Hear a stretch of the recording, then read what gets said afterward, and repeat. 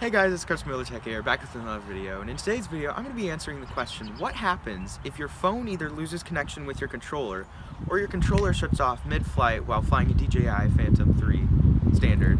That's what I'm going to be flying, but this should apply to every other DJI drone also. I've been wanting an answer to this question for a long time. I actually already know what happens when the phone disconnects because that's happened to me before, but let's see what happens when you turn off your controller mid-flight or it just shuts off. So, let's get into the video.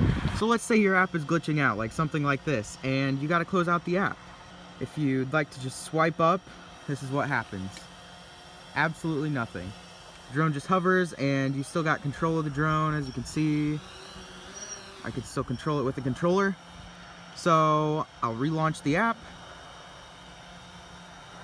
There we go, greeted back with camera view.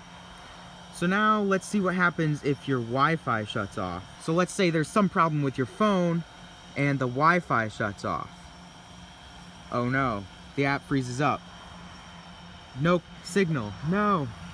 But as you can see, you can still control it because this controller is always connected to your drone no matter what, even if your phone is not connected. So here, let me turn on Wi-Fi again. This Wi-Fi turned on. You may have to go back into the app and make sure it connects. And then you can get back into the DJI app. There you go, there's your camera view again. As you can see, it's moving around. So now, here's the big question. Say you've flown way off, far, far away. So let's say you're far off, like now I'm way over there, I don't know where I'm at.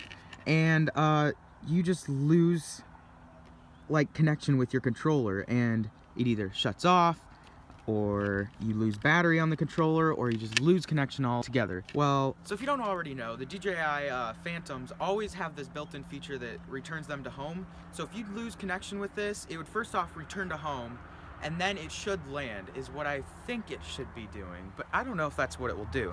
So I'm gonna bring it back home first, and then I'm gonna shut off the controller and see what happens.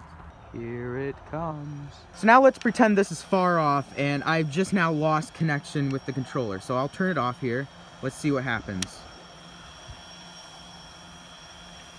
As you can see, the controller is still off. It appears to be landing. It is landing. Landing itself, and I'm not even doing anything. And it shut off all the propellers, and there you go. So now let's see if we're able to reconnect with this now. To say this would happen far away and it would land somewhere else. Let's see if you can gain access to it again.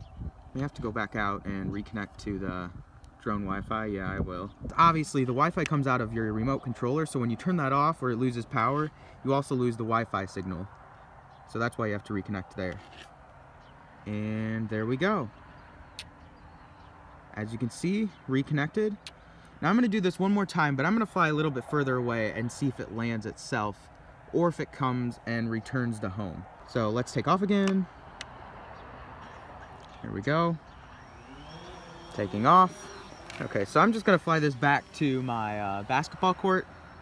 So then it has a flat surface to land on, just in case, like, you know, some problem, or if it doesn't return to home, it'll at least land on a flat surface, and I'll know that it has a flat surface to land on. There we go, right above it right now.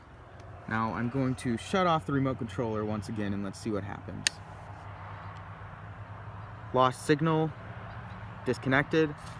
Now let's just walk back there really quick and see what it's doing. I'm going to leave the controller here. As you can see, it's actually returning to home right now. So, therefore, it will return to home automatically. Now, will it go to the right place is the question. There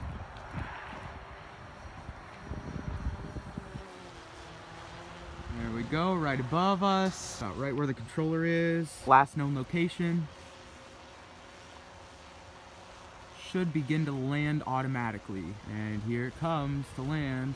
It's landing very slowly. I think it's giving us time to reconnect the controller. You turn it on really quick.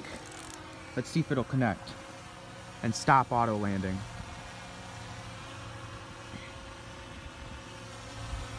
See if I can control it.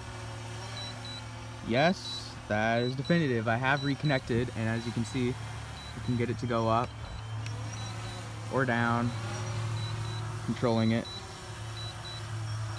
Sideways, spin. There we go. So we'll land and it will reconnect by itself. So as you guys can see, the drone actually is smart enough to land itself and come back home. If you ever lose connection with your controller or the app, that's not much of a big deal. But if you ever lose connection with your controller and the drone, you can reconnect and it will land itself.